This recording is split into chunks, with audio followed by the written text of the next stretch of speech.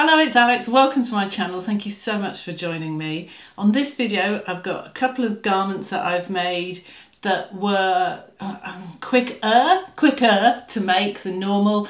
I'm still very much focusing on trying to keep the sojo alive during the summer, while I'm probably spending less time in here than I do in the winter and in the autumn.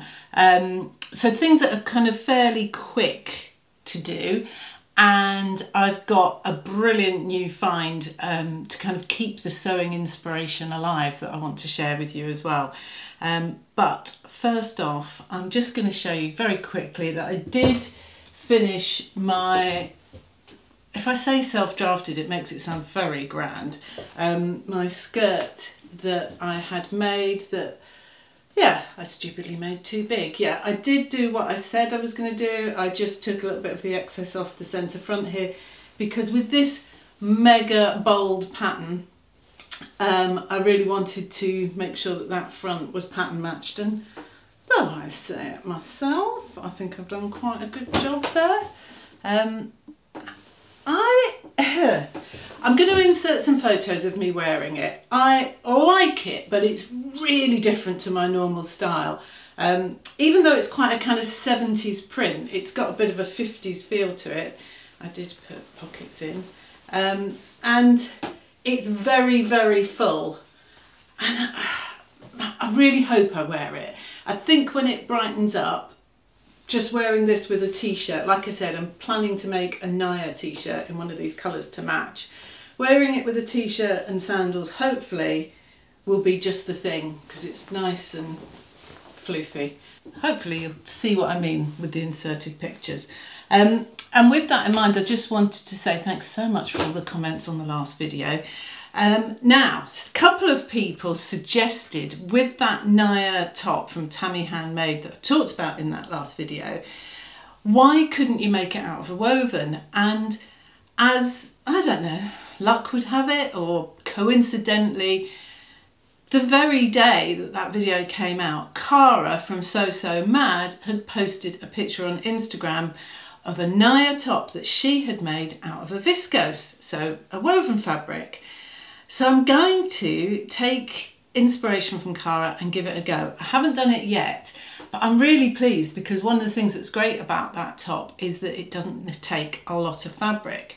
And I have got some of this Atelier Brunette fabric left from my Sicily slip dress. Oh, yeah, some of it's on the floor now. Tell me I'm not the only person that keeps every little bit just in case. But yeah, I think that I have got enough of this that I can squeeze one out of it, I reckon.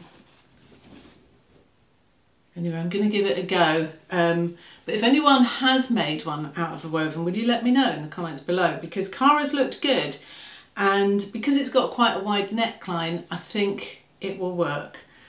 Watch this space. I'll keep you posted.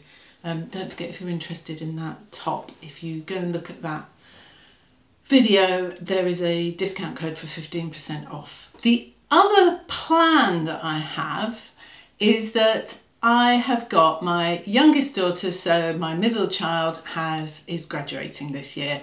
Another summer, another graduation. It was Ruby last year, and we're going to her graduation in 2 or 3 weeks' time. And obviously I need a dress. I saw this pattern, it has to be mine.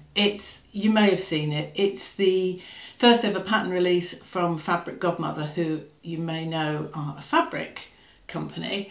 It's the Peony dress, and I love it. I think it's going to be a really versatile dress. It has quite a fitted,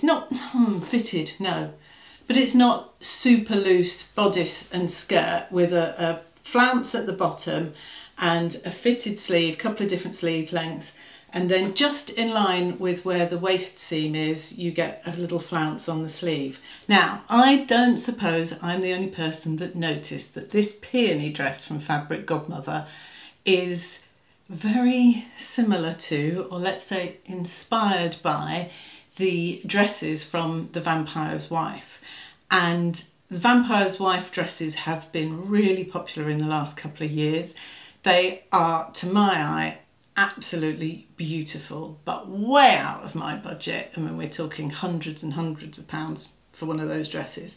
So I love the fact that we have got access to this pattern and we can now make our own version that's going to fit us and it's going to be in colours or fabric that we like. Yeah, super love that. I don't yet know what fabric I'm going to use. I've obviously got plenty in my stash.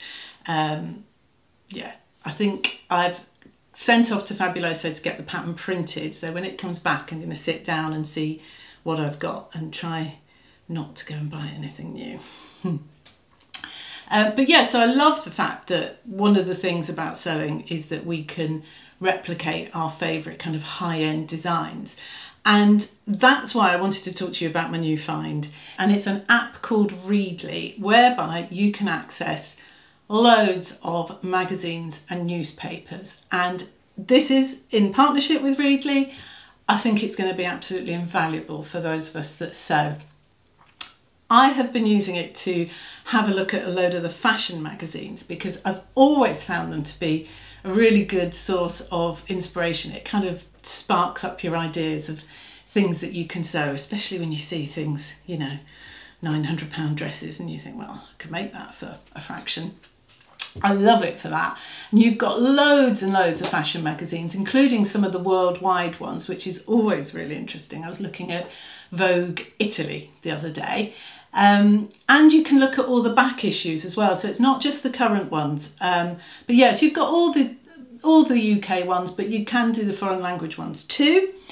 And of course, what's coming next month in August is we'll get all the September issues where they start looking at all the autumn winter trends and all the fashion that's coming for the next season.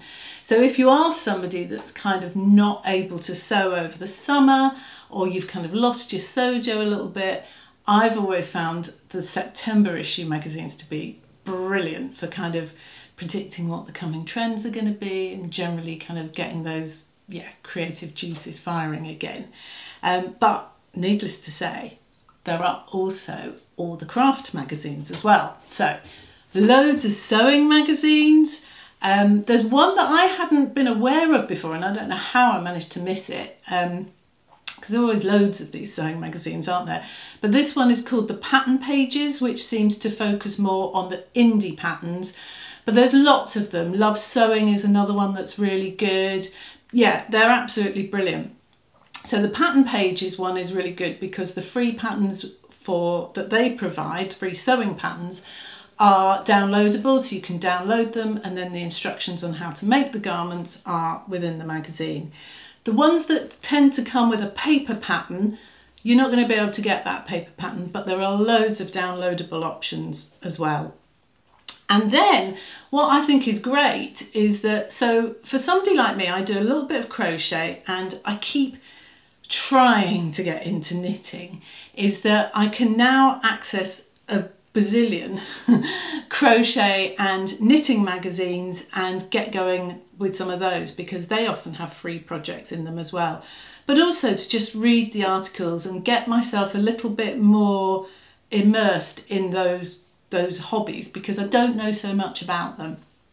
Obviously there's loads of quilting magazines for those of you that quilt. So it's absolutely brilliant. It's all for one subscription fee, but I have a brilliant offer whereby you get 2 months free subscription and you can cancel at any time. So, you know, you're not tied into anything.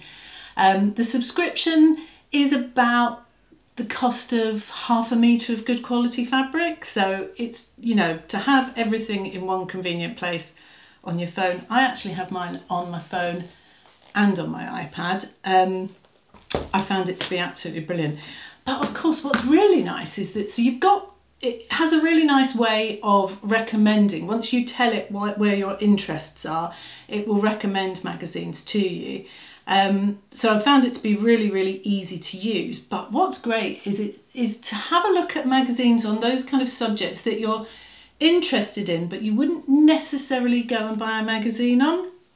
So I don't know if you know, I've got really into Formula One this year.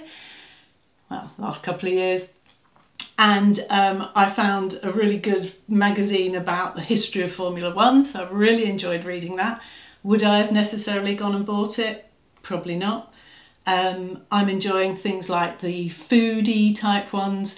You know, Olive magazine is one that I've really enjoyed looking at.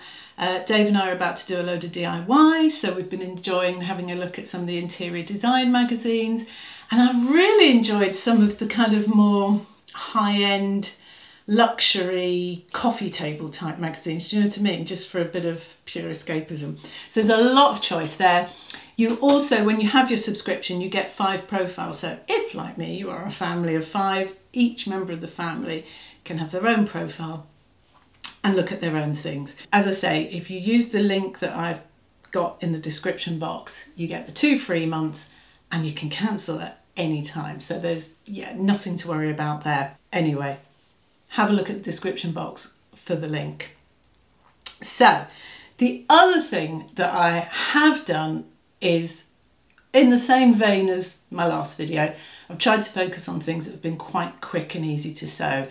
Now, I saw this tank that I am wearing on Ruan, the Yorkshire Sew Girl. She made a version of it, pretty plain at the front and pretty much more interesting at the back. It's got a slightly lower back and it's got these pleats.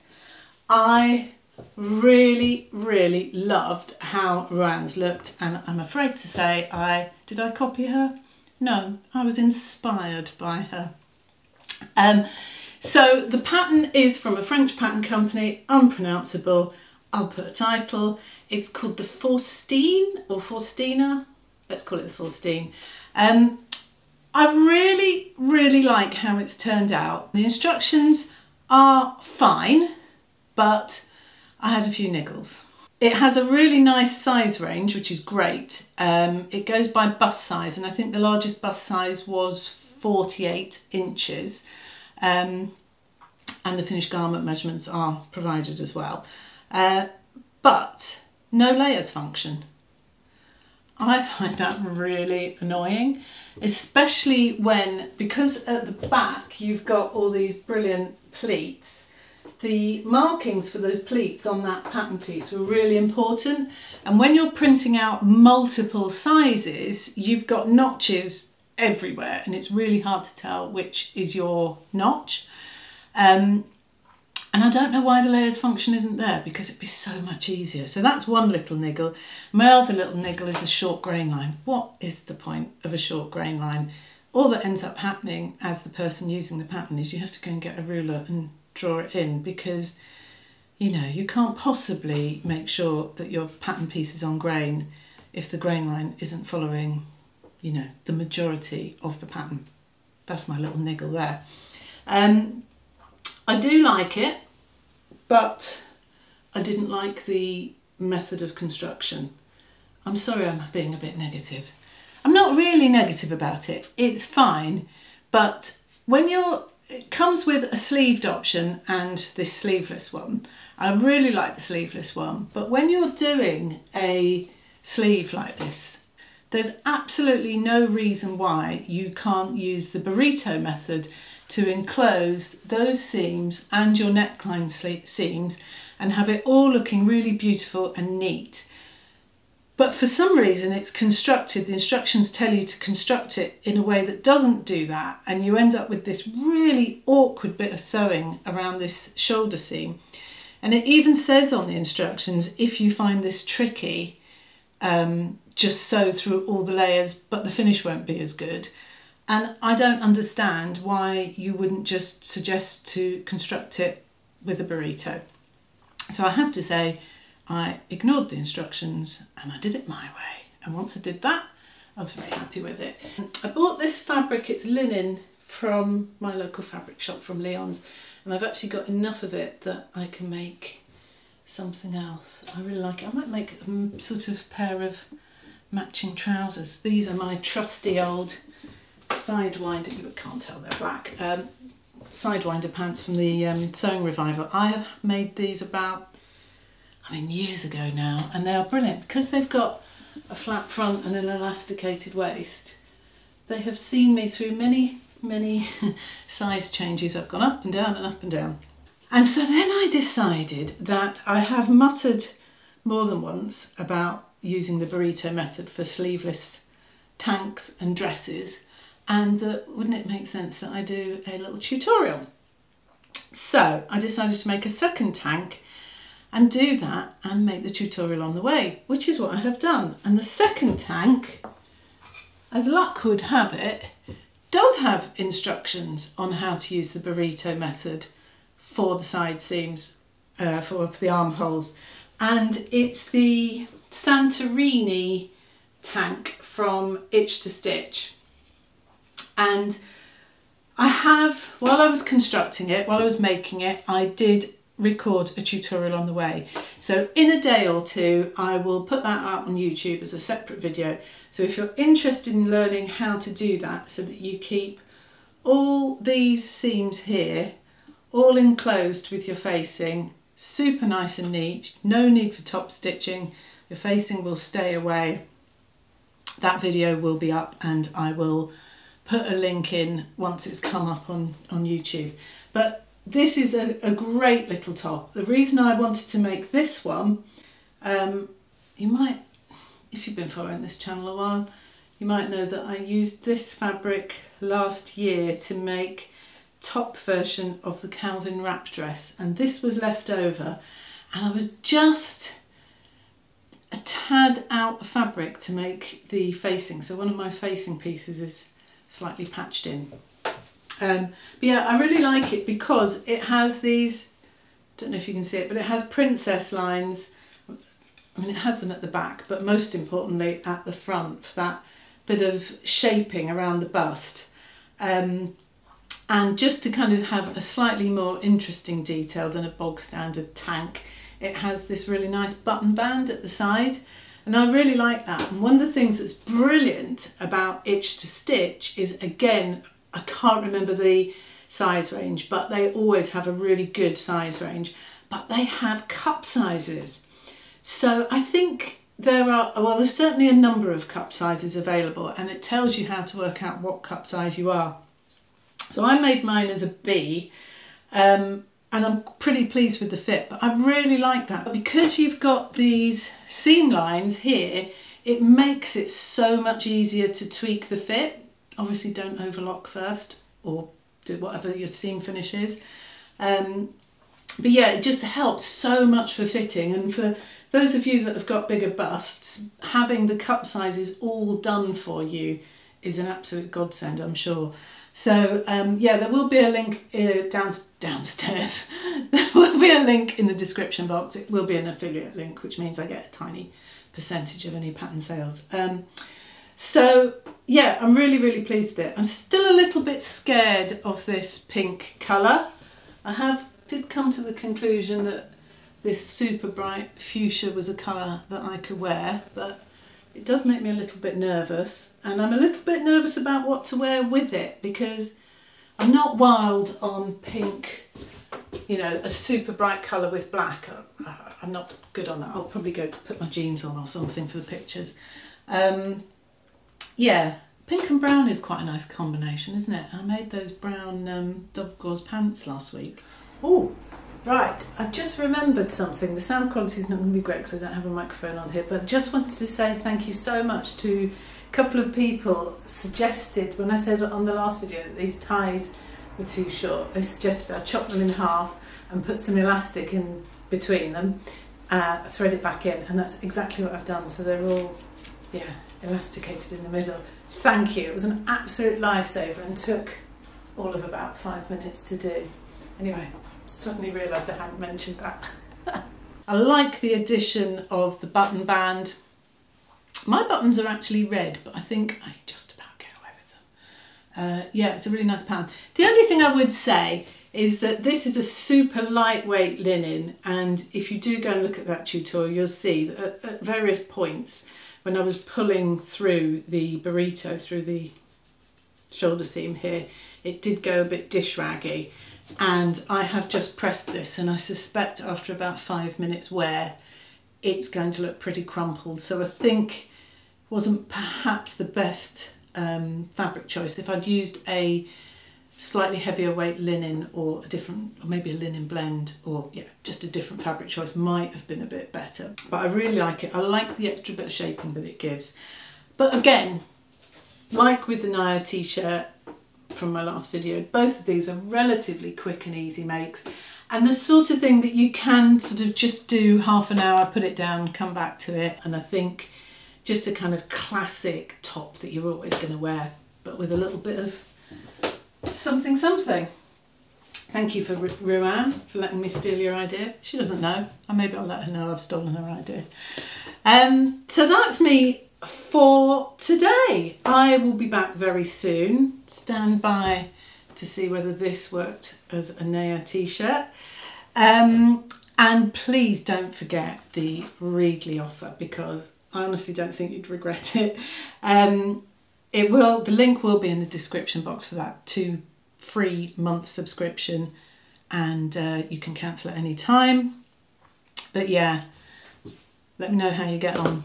I'll be back soon. Thanks a lot. Bye bye.